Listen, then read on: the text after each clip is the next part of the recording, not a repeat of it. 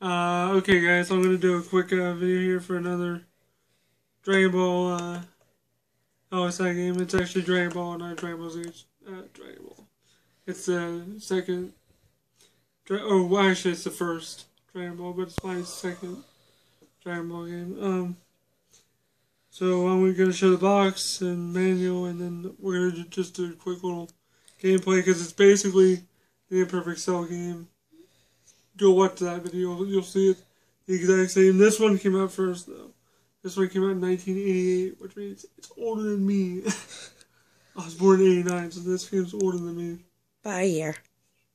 Well, no, we can't say for sure it's by a year, but we can guess.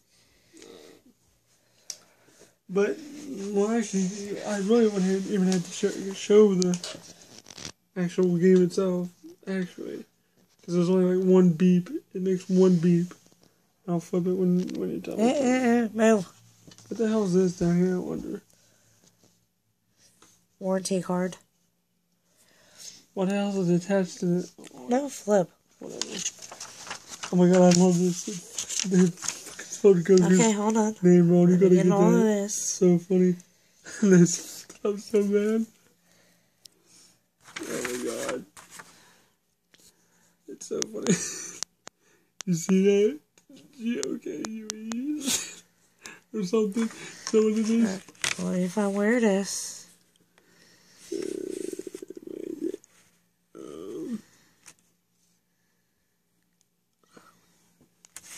You probably, yeah, there it is.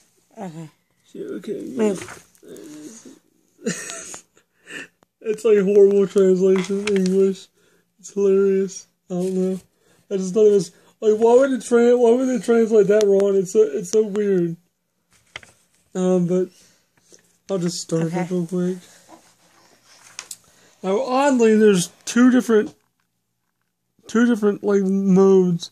There's round 1 and round 2. I don't get what You're good. I don't get what the point of doing round 1 is, but there's no music. It's just sound effect. It's just that.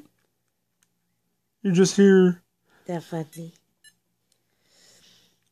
But then you press mode again, and you go around 2.